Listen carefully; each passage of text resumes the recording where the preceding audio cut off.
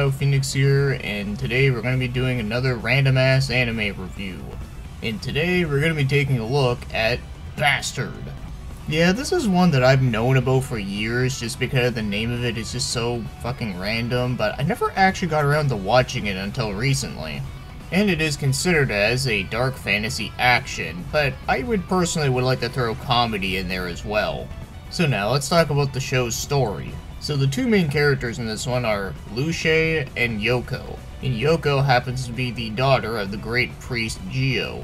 And Luce is a child where apparently this child form is not actually his original self. He is actually Dark Schneider who has been trapped inside a kid's body. And the only way he can be released is if he is kissed by a girl who happens to be a virgin. So these characters happen to belong to the kingdom of Metallicana, and it's being attacked by the four Lords of Havoc. And they happen to consist of Abigail, Arshazne, Gara the Grandmaster Ninja, and finally Kabidabu. Although there is another character that kinda works for them, and that happens to be Kalsu. So the only way to stop this attack is to bring forth Dark Schneider himself. And when he gets unleashed from his child form, he is not exactly what he might seem. For that, he is a sarcastic asshole that gives no shits. In some aspects, he kinda reminds me of Ryudo from Grandia 2. Or even Yuri from Shadow Hearts. Either way, they're both pretty similar. So after some bantering between all the characters, Kabidabu ends up breaking into the castle, and he ends up getting killed like right off the bat. And after saving everyone in the kingdom from the attack, and what Dark Schneider's main goal here is just to take over the entire world and have every single woman bow down to him, Duke Nukem style. And after that, it usually follows various situations involving Yoko and Dark Schneider, and also a little bit of him in his child form. But he also does want to take out the other four Lords of Havoc, since he does know them from previous years since he is 400 years old. And that sums up what you need to know about the story. It's very simplistic stuff for fantasy standards. But before we move on, I have two things I have to mention. So firstly, I have to say that this one is pretty damn funny and is very much a parody of itself. So you get a lot of corny jokes, and you also do get some breaking the fourth wall jokes. And you also do get some fan service stuff, which is fine because at least it's not trying to like show it off at like every 5 seconds like a lot of shit these days. And lastly, I have to mention is that this show has a lot of metal references, so if you're a metal fan like me, you'll definitely get some kicks out of it. I'll go over a couple examples. So Dark Schneider is actually named after Udo Dirkschneider from the band Accept, and Kalsu happens to be named after the lead singer of Bad Moon Rising, Cal Swan. And Abigail is named after the King Diamond album, well, Abigail. And speaking of King Diamond, but you also do get another character that is named Count Diamond, which is pretty obvious. But I did find it to be pretty cool that they did give him face paint that does look very similar to King Diamond's. And two more I'll mention, and this one being a more minor character, is Kai Harn. And she is named after Kai Hansen, who was the singer of Halloween, which is fucking awesome. And finally, High Priest Gio Soto happens to be named after Jeff Soto, who is most famously known for singing in Yui Malmsteen.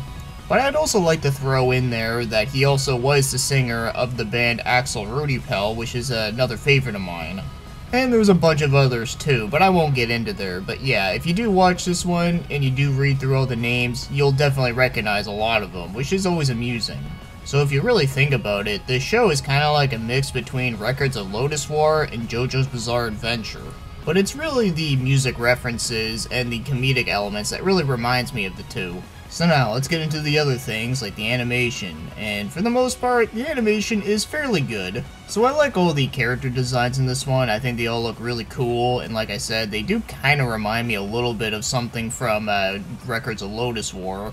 The action scenes are good and are violent, but nothing too over the top. And you really got some really cool set pieces here, but if there's anything I would complain about, would have to be that there is a couple background things I have noticed that were kind of like errors. Nothing huge, they are very minor, but they were just little things that I did notice that are worth pointing out. But overall, I do think the animation in this one is pretty good.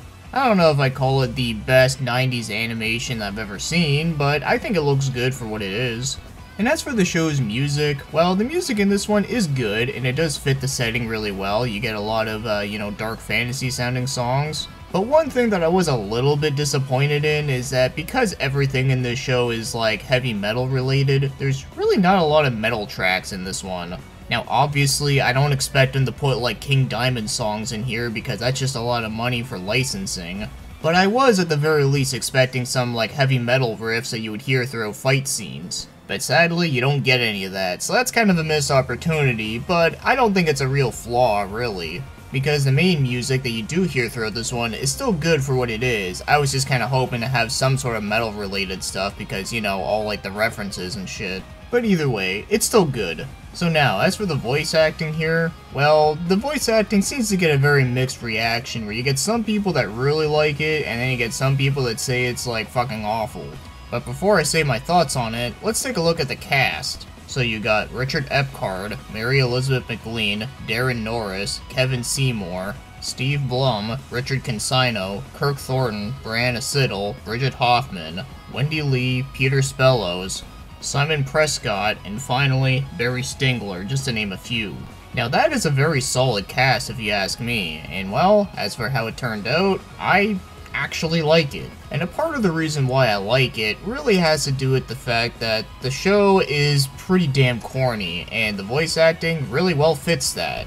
But of course it's not perfect. For that, I do find that a lot of the more minor roles within this one are pretty crappy. I mean, they're not the worst roles ever, but they definitely are not nearly as good as the rest of them. But for the main characters, or the reoccurring roles, I do think they do fit this one really well for what it's trying to be.